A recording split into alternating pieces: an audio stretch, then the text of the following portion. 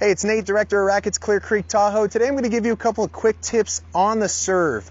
One thing I see a lot of players doing when they serve is their backswing interrupts their toss. And so if they start with the racket here, oftentimes that negatively affects their toss. They start moving the racket back quickly and they try to toss the ball at the same time. So one thing that I recommend is simply just starting with your racket behind your head when you're trying to get the consistency down on your serve. That way you can just focus on a nice simple toss. So I start behind my head. Nice, easy contact.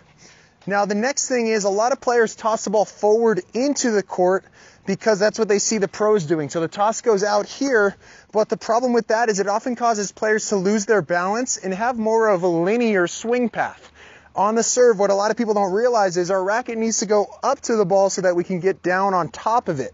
So when we toss it out here like this, we're often falling over trying to hit a line drive serve. What I actually recommend is actually tossing the ball out to the side behind the baseline so that you maintain your balance and you're able to swing up to the ball a lot easier. Now, the third tip on the serve is when practicing this upward motion to the ball, I actually recommend serving from one knee. Because by putting yourself in this position, you have to remain balanced, but also it really forces you to swing up to the ball to make that serve. And so to quickly recap, the three things are: try to simplify your backswing by starting behind your head. That way there's less to focus on. You just focus on the toss. Number two is trying to toss the ball more behind the baseline so that you can go up to the ball more. Because once you go up to the ball, then you can get on top of it, start making it come down into the court and add more speed as you get better.